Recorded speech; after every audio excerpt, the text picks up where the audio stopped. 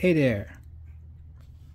There was this question on Facebook group where they were asking if can you connect a single power source to the two DC input behind this EcoFlow Delta 3 Plus, and today I'm gonna try that, and I'm not sure if it's gonna work, if it's gonna break my unit or not. So here's the connection. There's two wires and pretty much went to the splitter, so it's like a Y goes here. I put some fuse in there, and if you follow it, connects to the positive and also the other terminal negative. You follow that and it goes there. Okay, so I'm not really sure if we're gonna get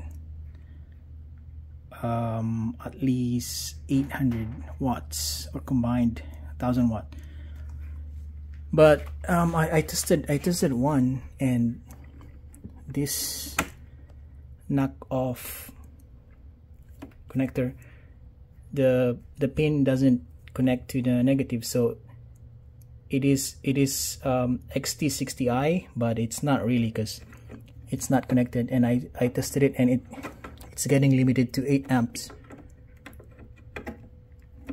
Anyways, it should still work, because this will output at least 51 times 8, that's around 400.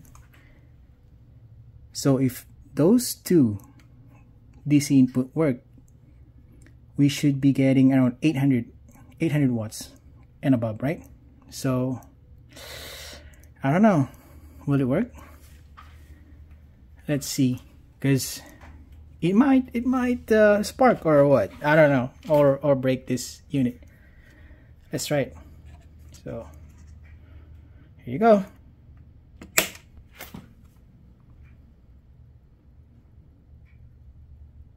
Nothing's happening. Oh, there you go. There's the input. Oh yeah, it works. It works. So yeah, it goes to 1000, and then it reads that there's no I on the XT60i, and it goes to 8 amp. So because it thinks it's a car. So there you go. It does work. The big question is now answered. This DC input can be powered by one strong battery. Just make sure your battery can do more than 20 amps of load, because you're pretty much combining 10 plus 10, or 8 plus 8, whatever. Just make sure it's capable. But for solar, I'm not sure if that's gonna work. I'm not even gonna try, because it may not work. But this is the question that I'm answering right now. Maybe we can try that later on for another video. So yeah, guys, it still works, and I'm probably gonna show you the app. Here's the app. I turned it off and I just turned it on, so you can see that those two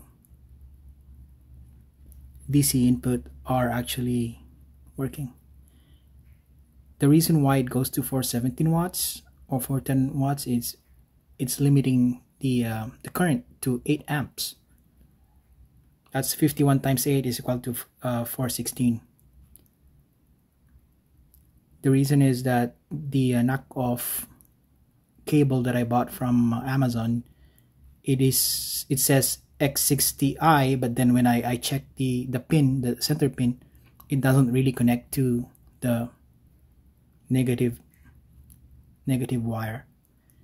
So the intelligence doesn't really work. If that is connected, I'm guessing we should be pulling like the maximum current that that is allowed. So yeah, it does work. So check my other videos and see if you guys can learn from some of those things, that the questions that you guys are asking. There's a lot of reviewers out there that do reviews, but sometimes they miss some stuff, and maybe I have the answer. Right? All right, see you guys.